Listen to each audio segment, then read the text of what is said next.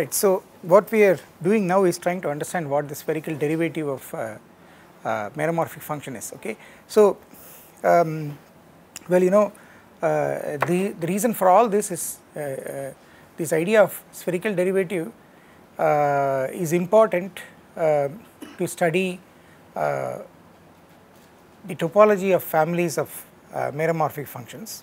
Okay, see, the reason is that normally there is a relationship between see, basically we are interested in compactness, okay, and compactness is the same is strongly related to sequential compactness, okay, which is that given any sequence you have at least you are able to find a convergent subsequence, okay.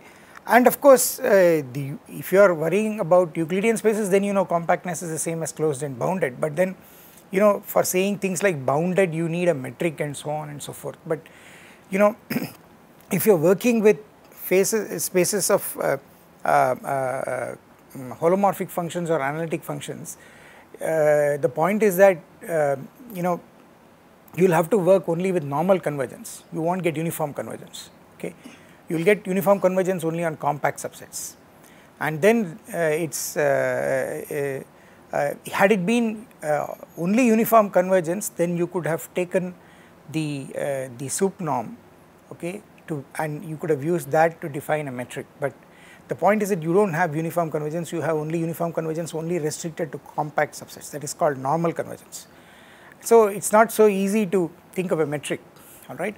But then you still want to think of compactness, and compactness is kind of related to sequential compactness, and so then this is also connected with uniform boundedness, it's connected with equicontinuity, okay, and it is also connected with for example if you want boundedness of the derivatives, okay. So these are a bunch of interrelated results, okay.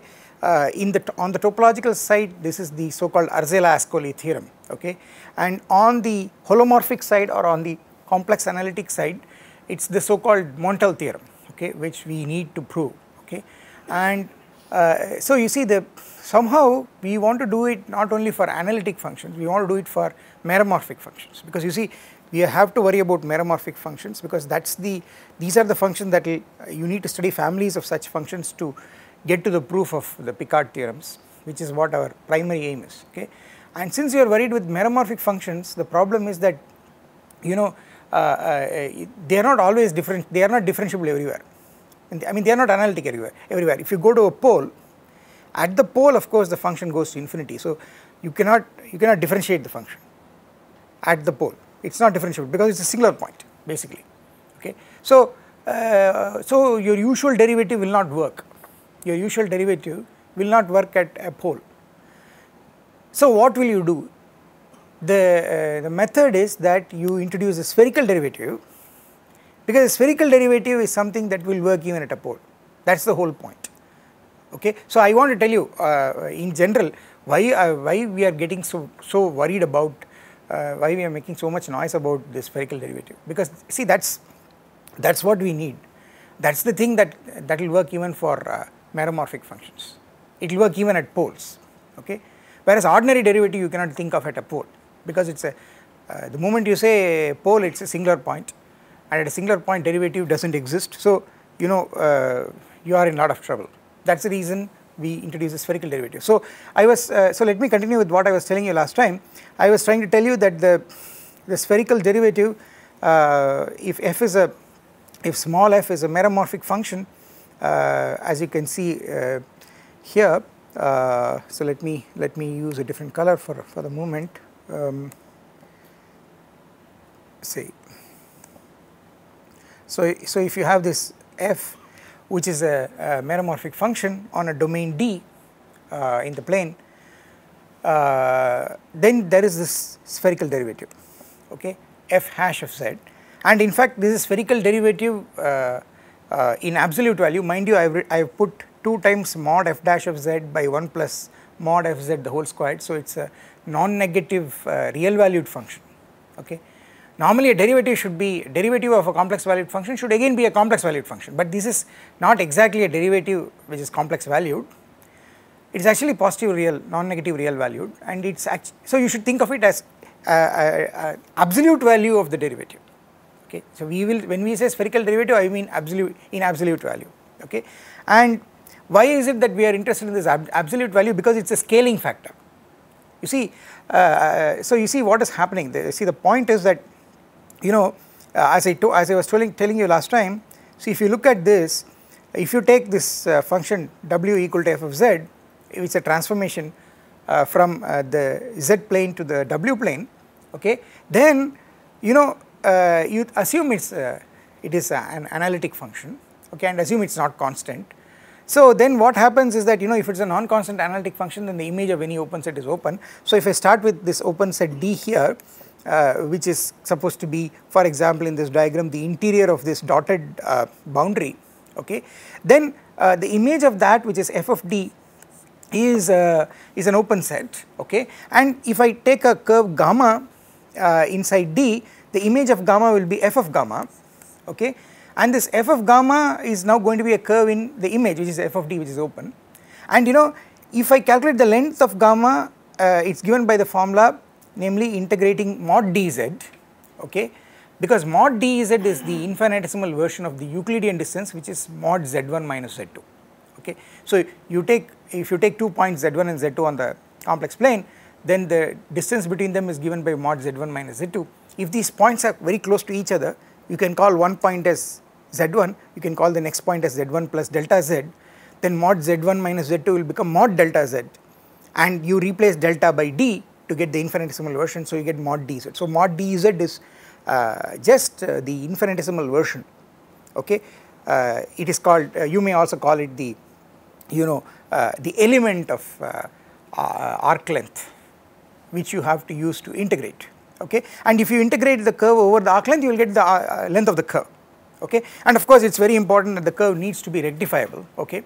It should be a curve which has finite length, okay, and that is why we always put a condition that we work only with contours, and contours are, you know, they are continuous images of a closed bounded interval, which are in fact piecewise smooth and in fact piecewise continuously differentiable, okay. And for such curves, for such contours, length will always be a finite quantity, and so you have this. So the point is that this, you integrate mod dz, you will get the length of this gamma. All right. Now, on the other hand, what happens if you by the same philosophy, you know, if you integrate mod dw here over its image, which is f of gamma, you should get the length of f of gamma, which is the f of gamma is the image of gamma under f, it's the image curve. But you know, but here the variable of integration w is f of z. So if you integrate mod dw, I mean if you substitute for w f of z, then mod d f z will become mod f dash of z into mod dz, okay. And you see the difference between this formula here and this formula here is that there is this extra factor of mod f dash of z, okay. So what it means is that if you simply integrate over mod dz, you will get the length of the source curve. If you multiply it by the modulus of the derivative, you get the length of the target curve, the image curve. So the point is that the extra factor you have to put in the integrand to get the length of the image curve is the derivative, the modulus of the derivative. Okay. Now in the same way, what is going to happen is the following thing. If you take f to be, if you take the function f to be a meromorphic function on D, okay, now what you are doing is you have the complex plane, okay, and you have this domain D inside it, and you have this function f, and this is, well, I am now thinking of this function as a function into C union infinity. Mind you, it is a meromorphic function, so I am thinking of it as a continuous function into the extended complex plane because I define the value at a pole to be infinity, okay, and with that it is continuous. And how do I actually think of this? So you see, this is identified via the stereographic projection.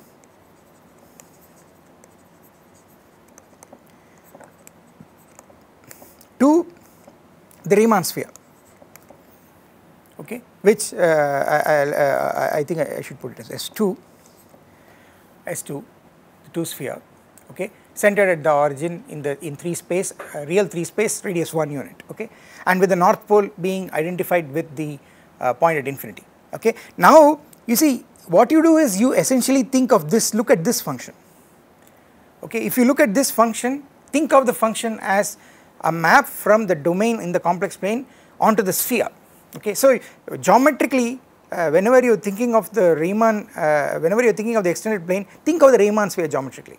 That is how you should think of it, okay. So this function f, think of the function f as going into the Riemann sphere. So you know, if you want, you know, it's abuse of notation, I will still call this as f, okay. In fact, it is f followed by this stereographic projection. So in principle I should give it some other name, but I will still call it as f, because I am thinking of this as an identification. I am thinking of the stereographic projection as an identification, okay. I am identifying the extended plane for all practical purposes with my Riemann sphere. Now what happens? Now what happens is that, you see, on the one hand you have the complex plane, okay, and you have this domain in the complex plane, okay. So this is my domain in the complex plane, and the variable here is z, and then on the other hand I have the sphere, I have the Riemann sphere, okay. And what is happening is that you know, if I now take a small, if I take a curve gamma here, okay, in the complex plane, in my domain, and take its image under f, okay, then what will happen is that the image of this curve will also give me a curve here on the Riemann sphere, okay. Now this will become the curve f of gamma, and how will I get the length of f of gamma, okay. Now think about what I just told you some time ago. To get the length of the image curve, you have to integrate over the original curve with the original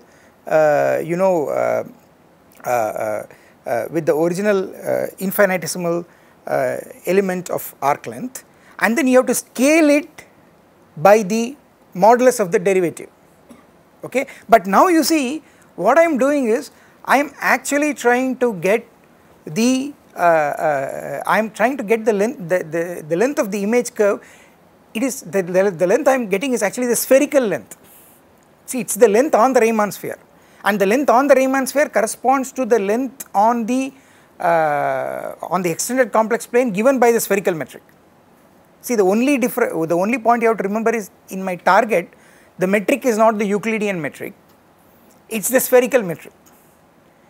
Okay, I have to use the spherical metric, I have to use the element of the spherical metric is what I have to integrate. So what is the length of f of gamma under the spherical metric? So I will put L sub s to just to indicate that this is length of spherical metric. What is this? This is just, I have to integrate over f of gamma, okay. I have to integrate over f of gamma, I have to integrate over modulus of dz sub s. I will keep putting the sub s to just emphasize that I have to integrate over an element of the spherical arc length. But what is the element of spherical arc length? You see, so in fact I think I should not put yeah. So it is important that my variable, let me call this variable as w, okay, and I should be careful inadvertently you make mistakes like this. See, I am integrating over f of gamma, so my variable should be in f of gamma, variable of integration, and that has to be not z. Z is in the source, z is on gamma, whereas w is what is on f of gamma. So this should not have been z, I should correct this. This should be d dw sub s. Okay, it's an element of arc length, spherical arc length, with respect to the variable w on the sphere. All right, where w is f of z. So this transformation is given by w equal to f of z. Okay, and the only funny thing is that this w is now on the sphere. Mind you, w can take the value of the north pole, which is corresponding to w equal to infinity. That's also allowed now. Okay, because we have allowed values in C union infinity extended plane. All right. Now you see, but what is this element of spherical arc length? I told you that last time that the element of spherical arc length is actually 2 times mod dw, the usual Euclidean element of arc length, divided by 1 plus mod w the whole squared. This is what the element of spherical arc length is. And see, the reason why you got this is, if you want, as an aside, let me write that down, and use a different color. So you see, so what happened was that if you take the spherical distance between 2 points w1 and w2, okay, then that turned out to be 2 times mod w1 minus w2 by square root of 1 plus mod w1 the whole squared into square root of 1 plus mod w2 the whole squared. This is the spherical distance between 2 points w1 and w2 on the extended plane or the Riemann sphere. Okay, this is the spherical distance. It is actually the in fact I should not even say this is not spherical distance. Sorry, this is actually the caudal distance. In fact, okay, yeah, this is still not the infinitesimal version. Sorry. So this is the d sub c. This is the caudal distance. So you take 2 points w1 here and w2, and you join them by this chord. Okay, it's a line segment. It's a line segment in 3 space joining those 2 points on the Riemann sphere. But you see, mind you, those 2 points are actually points on the extended plane. I am simply identifying the extended plane with the Riemann sphere. So I am still writing w1 and w2, where actually I mean the stereographic projection of the stereographic projection of w1 and the stereographic projection of w2. Okay, so see, this is the caudal distance. This is the caudal metric. And what is this metric? This metric is a metric in R3. Mind you, this sphere, this Riemann sphere is sitting inside R3. This is inside R3. Okay, and in R3 I am simply measuring the distance, and I ask you to check that this is an exercise for you to check that. It's an exercise for you to check that this is the distance formula. Okay, I ask you to do that. You should try. You should do it if you have not done it so far. Now you see, this is the caudal arc length. If I want what is the spherical arc length? The spherical arc length is this arc length, and what is that arc length? I take the great circle. There is only one big circle on the sphere which passes through these 2 points, and that circle with these 2 points, 2 points on a circle determine a minor arc and a major arc. Okay, and you take the length of the minor arc. That's the definition of spherical distance. So, if I want the spherical length, okay, and I want the infinitesimal spherical length, that is what this quantity is. This dw sub s is the infinitesimal element of spherical length, and for that what I will have to do is I will have to bring w1 and w2 very, very close. Okay, and as I bring w1 and w2 very, very close, the caudal distance will approximate it will come close to the spherical distance. Okay, so what I do is, in this calculation, in this formula, what you do is you put w2 is equal to w1 plus delta w. Okay, and then you write it in such a way that you only worry about delta w and don't worry about delta w whole square, delta w whole cube, higher order terms, because you think of them as being very small and negligible, and then you change the delta w to dw. So what will happen is that this will this thing, this formula as W1 tends to W2, okay, this formula will give you this formula. So you see in the numerator, instead of W2, if you put W1 plus delta W, the numerator will become 2 delta W, and this both of these quantities will become equal to root of 1 plus W squared. So you will get the square of that, which is 1 plus mod W the whole square. Okay. So each of these quantities will become square root of, so the second term will become square root of 1 plus W1 plus delta W mod the whole square. Okay. And as delta W tends to 0, you will get this quantity. So this is the this is how you get this infinitesimal element of spherical arc length, and integrating over over the curve f of omega should give you the length of f of omega, the spherical length of f of omega, which is what we are interested in. Okay, but then in this you plug in what W is. See, your W is Fz, so plug Fz inside that.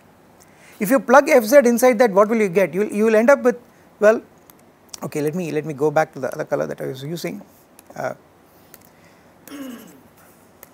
Yeah, so what will I get? I'll get, well, I'll get integral, since I've made a change of variable W equal to f of z, now the variable becomes z, and z now varies over gamma, so I'll put gamma here, okay, and if I now calculate this, mod dfz will become mod f dash of z into dz. So what I'll get is 2 mod f dash of z mod dz by 1 plus mod f of z the whole square.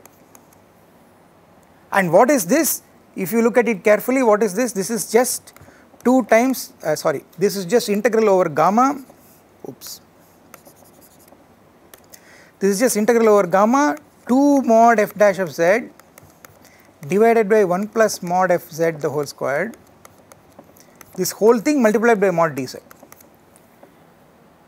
So what are you getting? You are getting length of the image curve, and in the spherical metric of gamma under f is this formula. And you go back to what I was telling you some time ago.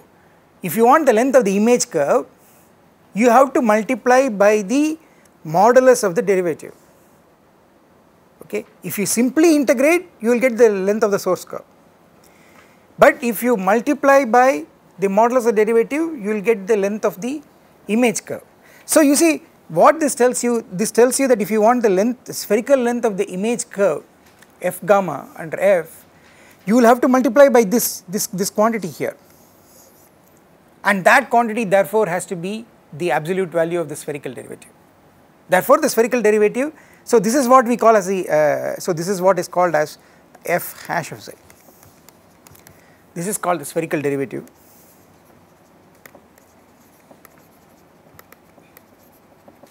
of f, okay, and mind you, this is I should write it in bracket, it's in absolute value. This is an absolute value, alright, because it's a, so you must remember, go back to your first course in complex analysis, when you take f dash of z, okay, if you take a point z0, if you take f dash of z0, where suppose z0 is a point where function is analytic, so the derivative exists, you take f dash of z0. What is the geometric significance of f dash of z0? See, the modulus of f dash of z0 is the scaling factor. It is locally the factor by which an image is scaled.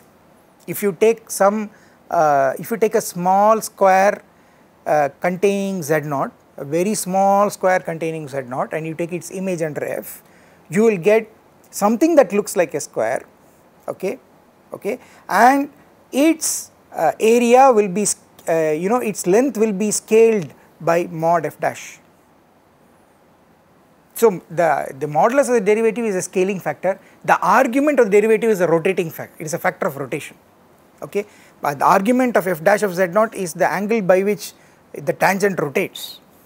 Okay, if you have a source point and you have a curve passing through the source point z0 and you have tangent at that point, now you take the image curve which will pass through f of z0, the image point, and you take the tangent there, the difference in the angles that the tangents make with the x-axis is precisely argument of f dash of z0.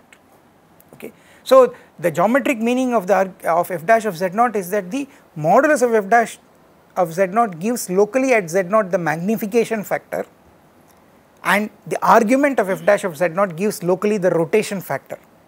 This is how geometrically the map f behaves locally. And if the derivative f dash is not 0, then it is conformal. You would have studied this in a first course. Conformal means it will preserve angles between curves.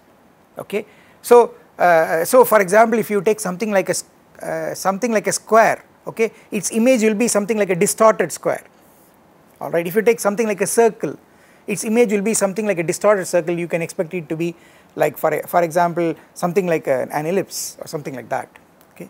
And this is of course if you consider it sufficiently small. Okay, and at a point where the derivative does not vanish. Okay, and this is why it has got so many applications to engineering, because of conformality. So you see, why I am trying to tell you all this is that the modulus of the derivative is the magnification factor, and therefore multiplying the infinitesimal arc length by the modulus of the derivative always gives you the arc length of the image curve, and that is what is happening here. You see, this is the multiplication factor. This multiplication factor is therefore called the spherical derivative. Okay. Now I want to tell you a few things, a few very interesting things in this integral. See, first and foremost, the amazing thing about this is that I told you f is a meromorphic function. Okay, f is a meromorphic function. So you see, f could have poles. Okay, f could have poles. Of course, they are isolated, but f can have poles. And the beautiful thing is your curve gamma, you see, your curve gamma can pass through those poles. Okay. Now that is the amazing thing. See, normally when you do integration, you never try, the integrand is always supposed to be continuous. Okay. When you integrate an analytic function, or for example whenever you do Cauchy's theorem, or you do argument principle, in all these things when you want to apply, you always make sure that the contour does not pass through any singular points. It cannot pass through poles, it cannot, there are cases when you are doing the logarithmic integral in the argument principle, you will assume that the contour does not pass through any poles and also through any zeros. Okay, you do not allow the contour even to pass through zeros, because you are integrating the logarithmic derivative, which is f dash by f, and if there is a 0, then denominator f will have a 0, then you cannot integrate it. So in all these things that we have been doing so far, we always make sure that the contour on which we are integrating does not pass through any zeros or poles. It should never pass through poles, of course, but also not through zeros if you are trying to apply the argument principle. But now, mind you, we are dealing with meromorphic functions, they have poles, and my point is, now the contour gamma can pass through as many poles as you want. It will not create any problems. Okay, it will not create any problems for this integral, because you see, that is a matter of calculation that you have to understand. I'll tell you roughly. Suppose your contour gamma passes through some poles. Mind you, there can be only finitely many such poles on the contour, because you see, the set of poles is anyway an isolated set. By definition, a pole is isolated. Okay, it's an isolated singularity. So the set of poles is an isolated set, and if you take the set of poles lying on gamma, it's an isolated set. It's an isolated subset of a compact set. Mind you, gamma is compact. Any contour is compact. It's closed and bounded. Okay, because it's actually continuous image of an interval, closed and bounded interval. So it is closed and bounded, it's compact. And any isolated subset of a compact set is finite, because if it were infinite, it will have a limit point. Okay, and that limit point will not be isolated. Okay, therefore what will happen is that you have if gamma passes through poles of f, mind you, f is meromorphic, it could have poles. If gamma passes through 4 poles of f, it can pass through only finitely many poles because gamma is compact. And what happens at a pole? See, nothing happens to the integrand at a pole, it is bounded, that is the beautiful thing. That is why this integral is valid even if gamma passes through a pole or several poles. That is because you just imagine, suppose f has a pole at z0, okay, then in fact, you know, we can write this down. Suppose, so let me write this down. Suppose f of z, so let me rub this and probably go down a little bit so that I have more space. Suppose, oops.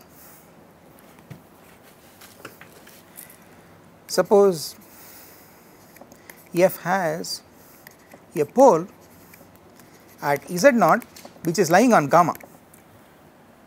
This will not create any problems. This will not create any problems. Why? Because you see, in a small disk centered at gamma, centered at z0, you see f of z will look like g of z by z minus z0 to the power of n, where n is the order of the pole.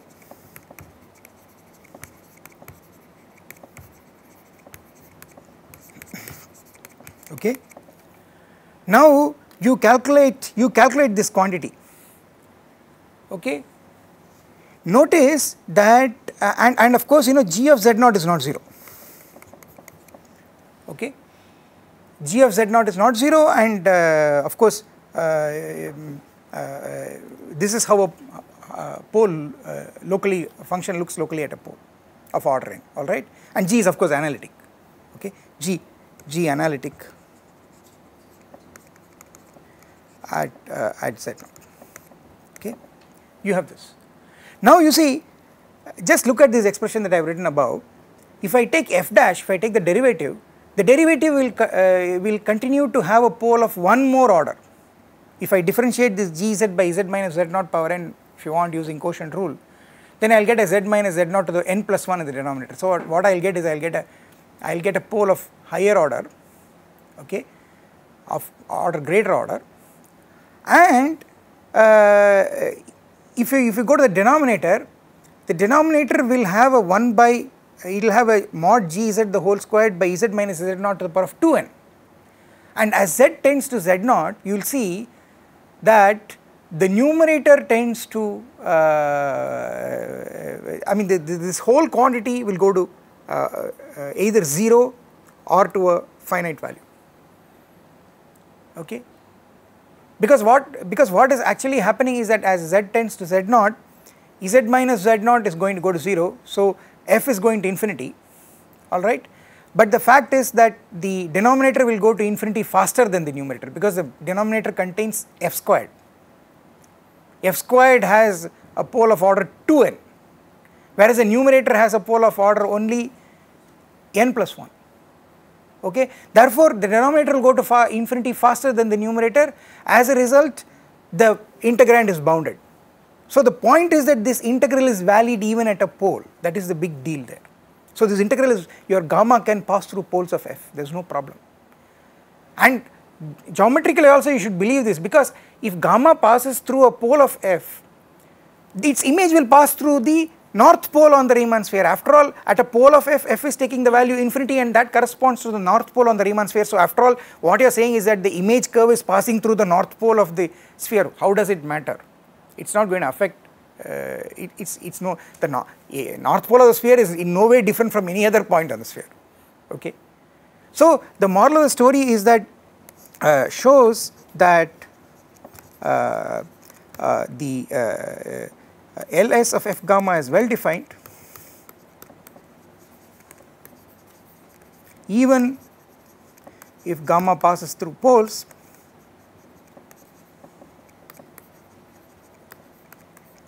Okay. So this formula is always works. It works even for a meromorphic function. It even works if gamma passes through poles. Now that is a very, very important thing. Okay. And then there is so this is something that you need to know. And there is another fact that I'll expand into in the next lecture.